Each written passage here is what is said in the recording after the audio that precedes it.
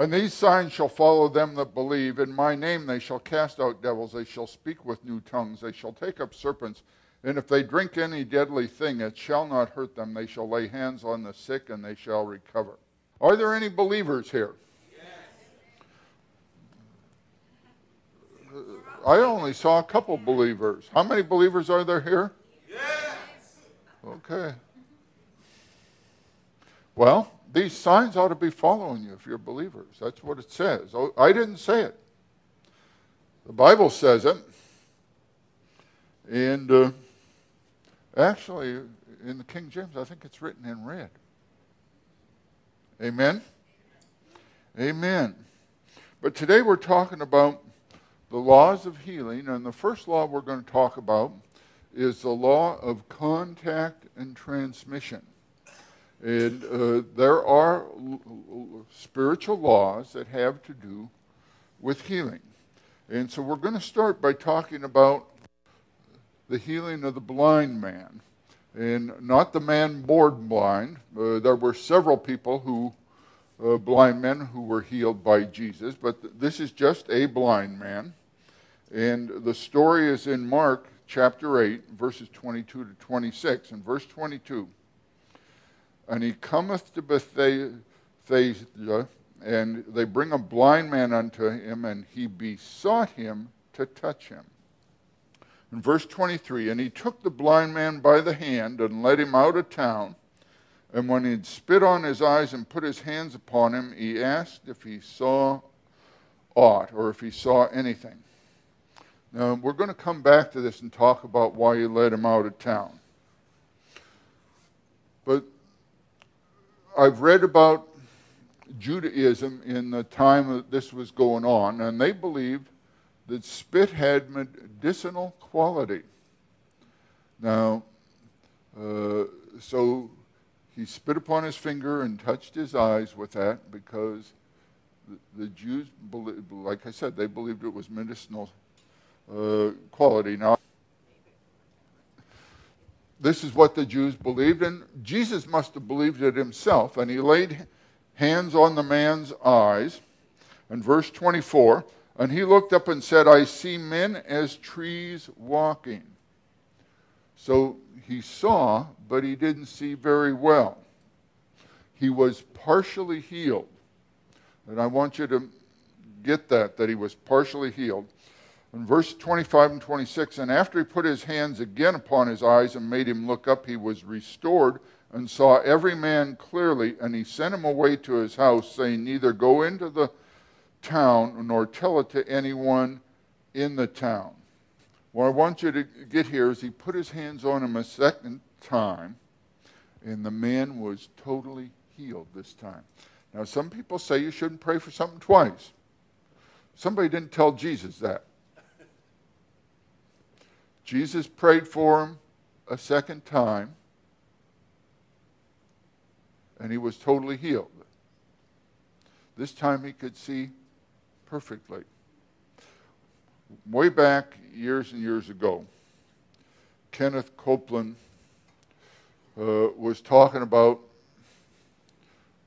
struggling against the devil. And what he said was, we don't play 9 innings of baseball with the devil. He says, it's my bat, it's my ball, my glove. We play till I win. Did you hear what James said? Father God's the umpire. How long do we play? Till we win. And does God want us to win?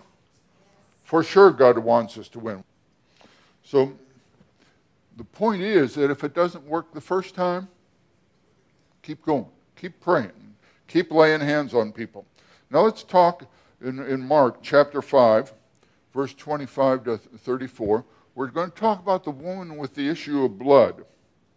Verse 28 and 29. For she said, if I may but touch his clothes, I shall be whole. And straightway the fountain of her blood was dried up, and she felt in her body that she was healed of that plague. Now notice, Jesus didn't touch her. She touched him. But still, she was healed.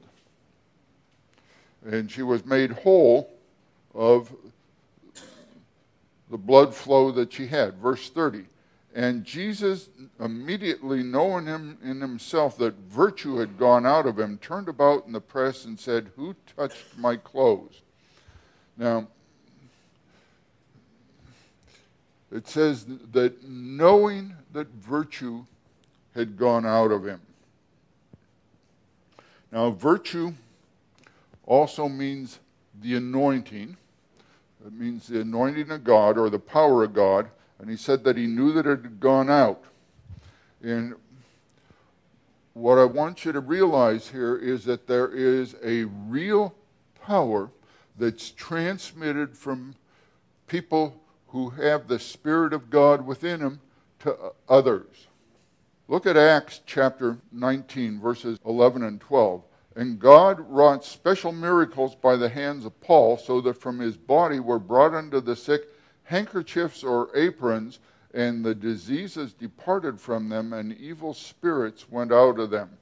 Now notice it says special miracles by the hands of Paul, and it says cloths from Paul's body. And one of the things that we sometimes do is we'll take a handkerchief like this and we'll lay hands on it, and we'll have everybody that's in ministry lay hands on it. And what the Bible teaches is that a piece of cloth is a battery for the anointing. Just like an electrical battery holds electrical power, a piece of cloth can hold the power of God.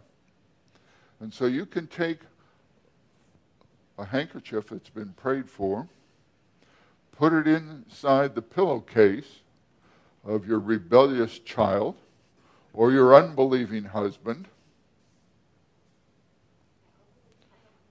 and as they sleep, the anointing of God will change them.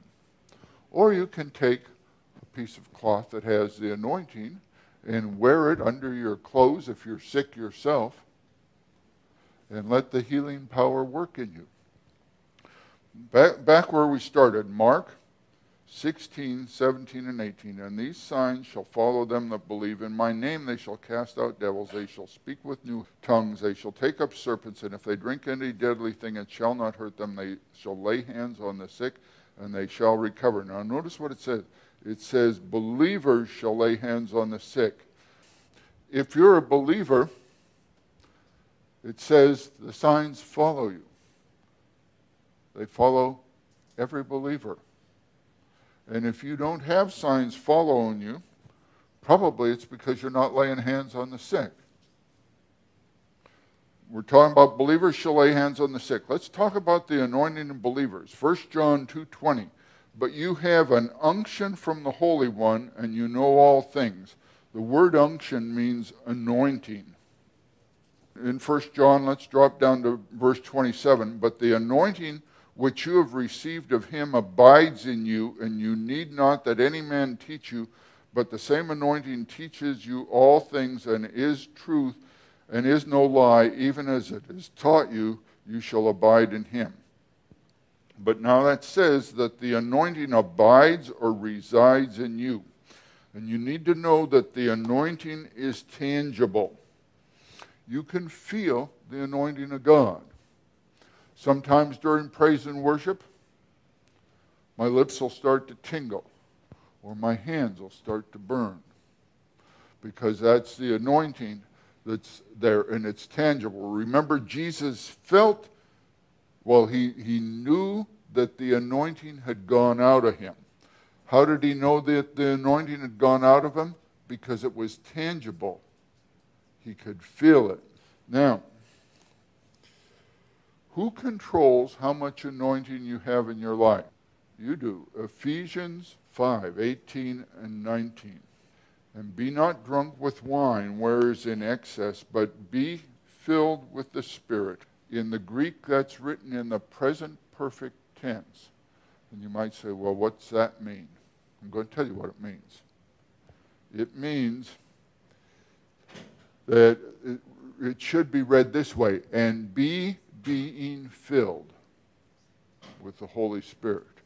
In other words, it should be a continuing thing that goes on and on and on.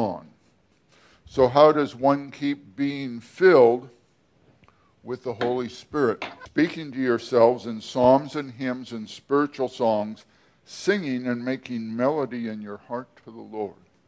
Why do we have praise and worship before the service starts? To fill everybody with the Spirit of God. To bring the Spirit of God on the scene. See, a lot of people come late. They don't come in time for praise and worship. That's a big mistake. Because praise and worship prepares you to receive from God.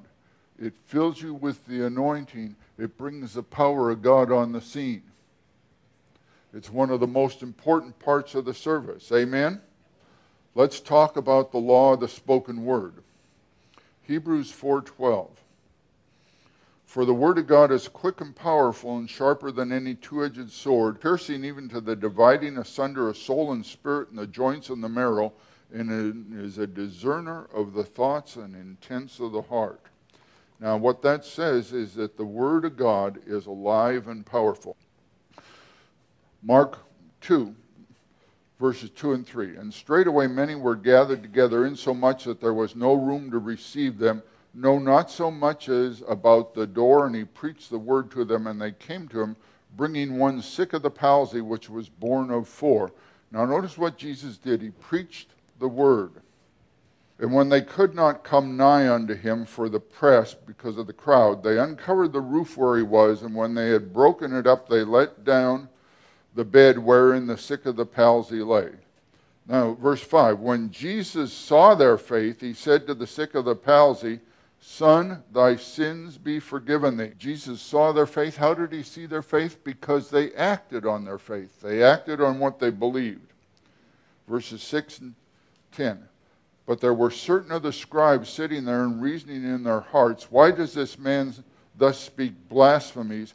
Who can forgive sins but God only? And immediately when Jesus perceived in his spirit that they so reasoned with himself, he said unto them, Why reason ye these things in your hearts? Whether it is easier to say to the sick of the palsy, Thy sins be forgiven thee, or to say, Arise and take up thy bed and walk, but that you may know that the Son of Man has power on earth to forgive sins. Jesus has the authority. You need to understand that. Jesus has all authority. Why does the world exist? Because Jesus said, let there be light, and there was light. Who said that? Jesus said that. Jesus said, let there be plant life, and there was plant life. He said, let there be animal life, and there was animal life. Amen? Jesus is the one who spoke the world into being. Amen? He has the authority. Verse 11, and I say to thee, arise and take up thy bed and go thy way into thy house. Now what Jesus did right here is he commanded healing to take place. Did he touch him? Did he do anything? No, he just spoke it. And immediately he arose, took up the bed, and went forth before them all, insomuch that they were all amazed and glorified God, saying, we never saw it on this fashion. The man was instantly healed. I want to look at another instance of healing by speaking. We want to look at the nobleman's son. This is John chapter 4, verses 46 to 53. Verse 46, so Jesus came up again unto Cana of Galilee, where he made the water wine, and there was a certain nobleman whose son was sick of Capernaum. And when he heard that Jesus was come out of Judea into Galilee, he went unto him and besought him that he would come down and heal his son, for he was at the point of death. Now remember, we talked before about the man beseeching Jesus or begging him. So this is a nobleman, and he came down and begged Jesus. Now this is kind of strange, because in one gospel it says that he was a leader of the temple. He was a religious man, and the religious man didn't have a whole lot to do with Jesus. They didn't want to have anything to do with Jesus, and so he came down, the religious man came down, and he begged Jesus that he would heal his son.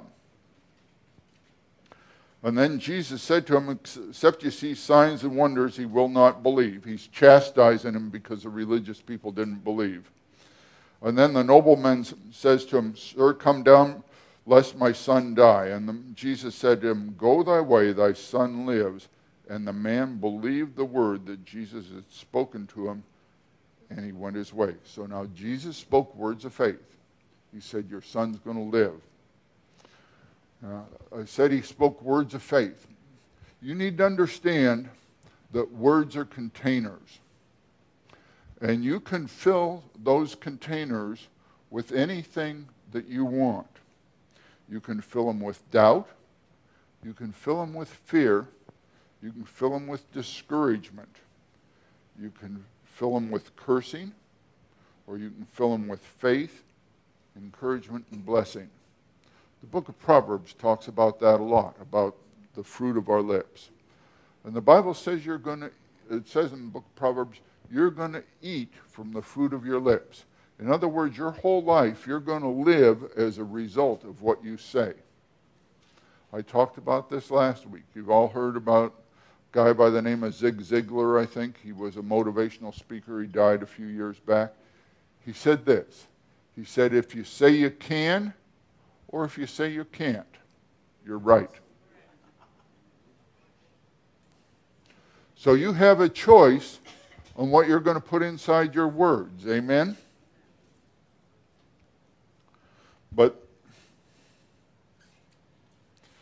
And the man believed the word that Jesus had spoken unto him, and he went his way. Now notice what it said. The man believed, and how did he believe? He acted to show that he believed. Verse 51.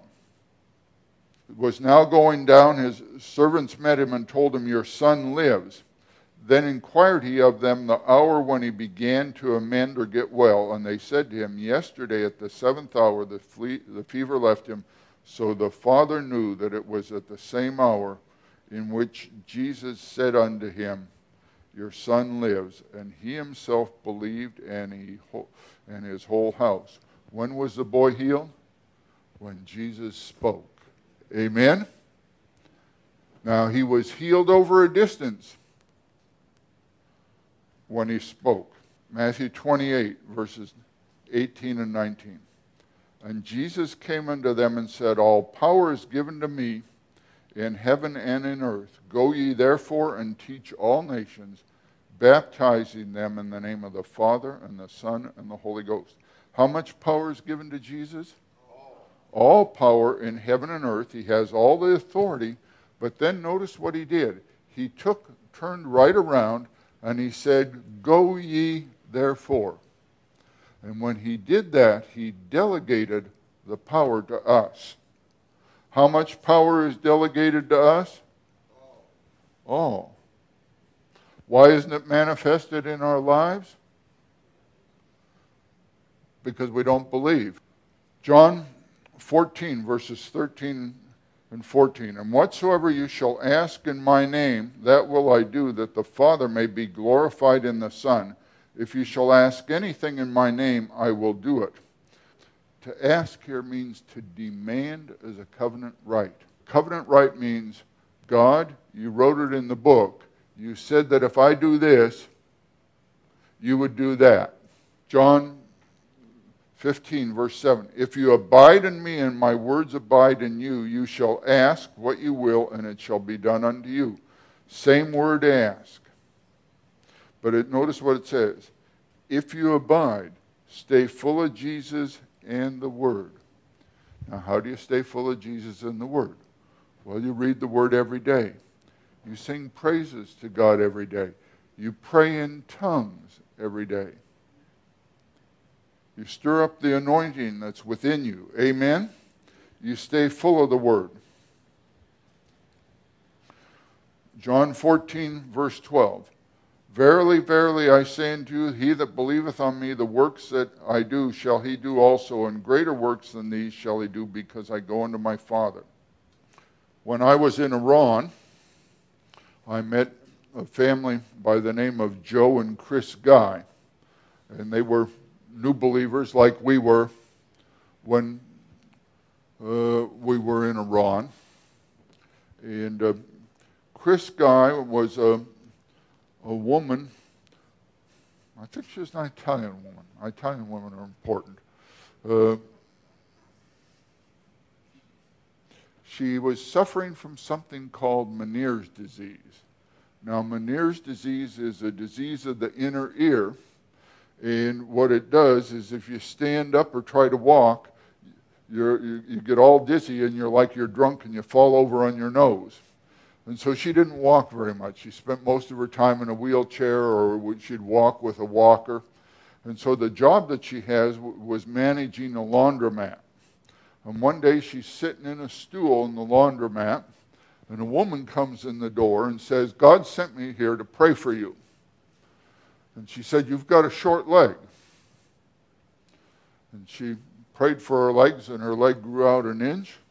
And instantly she was healed of Meniere's disease. Now, what does a short leg have to do with Meniere's disease?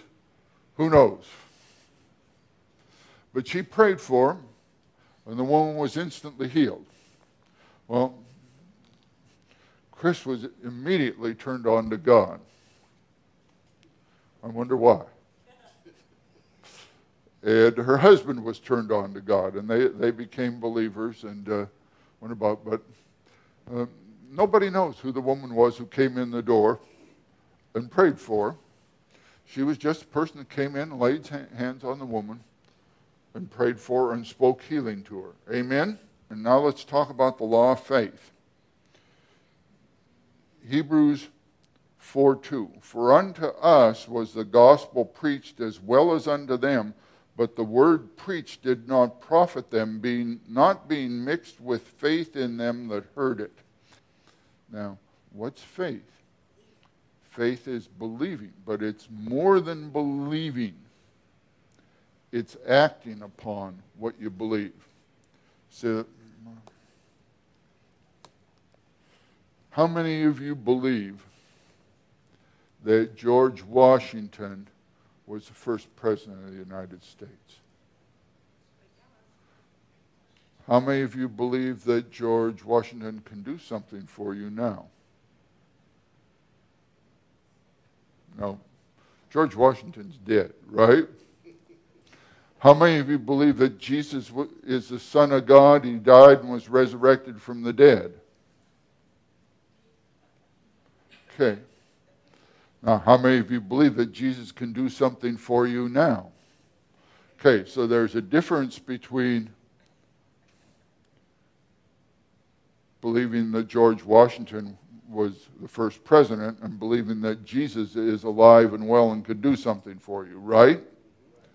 So how do you demonstrate your belief in Jesus? Well, for one thing, assume that this chair is Jesus. You place your life in his hands. Are you all with me? So if you believe that Jesus said that you can be healed by faith, then you do something that demonstrates your faith. If you believe that Jesus said healing comes through by speaking the word, then you speak the word.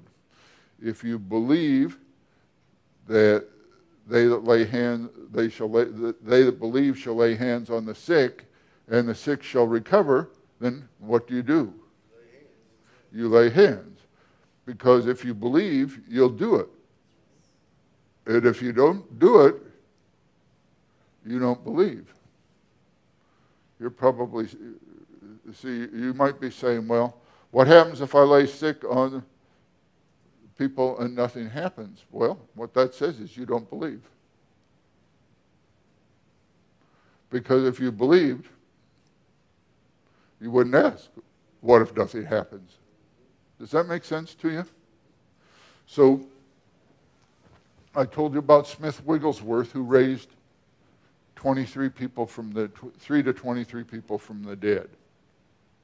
He was an Englishman, and he was a Cockney. Do you all know what a Cockney is? It's a laboring class man that has an accent, sort of like a British Brooklyn accent, you know? You skies hoity-toity street and all of that, you know. Except what Cockney says, they say everything with an H. And he said, faith is a hat. Faith is a hat. Faith is a hat. What's that mean? Faith is a act. If you have faith, you will act. Amen? Mark 9, verses 23 and 24. Jesus said unto him, if you can believe, all things are possible to him that believes. And straightway the father of the child cried out and said with tears, Lord, I believe, help thou mine unbelief. Now Jesus said, all things are possible for them that believe. Now, the Bible says, where do you have to believe? You have to believe in your heart. That's where your spirit man resides. You have to believe in your heart. It doesn't say anything about believing in your head. It says believing in your heart. And so what the man said, Lord, I believe in my heart. Help the unbelief in my head. Help me get my head lined up with my heart. Okay, how do you get your head lined up with your heart? You renew your mind by reading the Word, hearing the Word, until your head agrees with your heart. Until what God says overpowers what the world says. And so we got our heart to believe the Word of God, and we got our heads to believe the Word of God. Mark chapter 5, verse 34. Now this is the woman that was healed of the issue of blood. And remember, she pushed through the crowd to touch him. He didn't touch her. She touched him. And he said unto her, Daughter, your faith has made you whole. Go in peace and be whole of your plague. Now earlier I said that she was healed because she touched him. That's where her faith was. She reached out and touched him.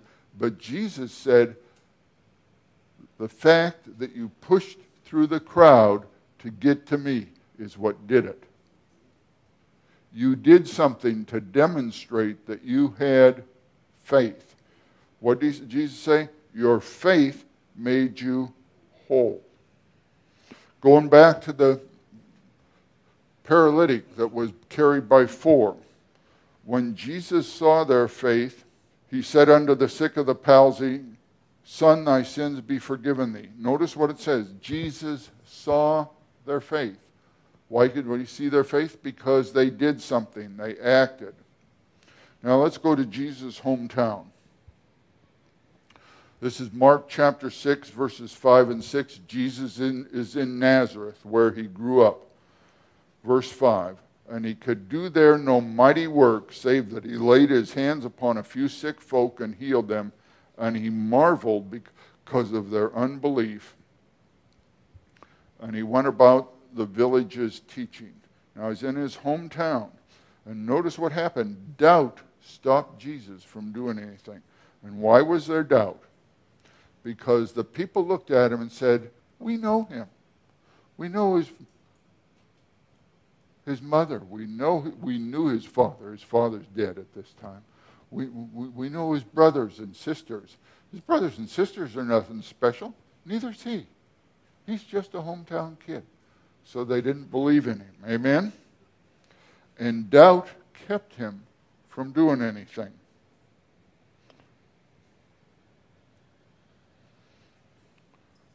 Now, I told you we'd come back to the blind man. Mark 23. And he took the blind man by the hand and led him out of the town. And when he had spit on his eyes and put his hands upon him, he asked him if he saw anything. Now he led him out of town. Why did he lead him out of town? To get him away from doubt and unbelief. To get him away from the people around who didn't think anything would happen. He got him out to where he could just trust in Jesus. So I want to talk to you about how you can minister to other people. So in Mark chapter 2, verses 2 and 3.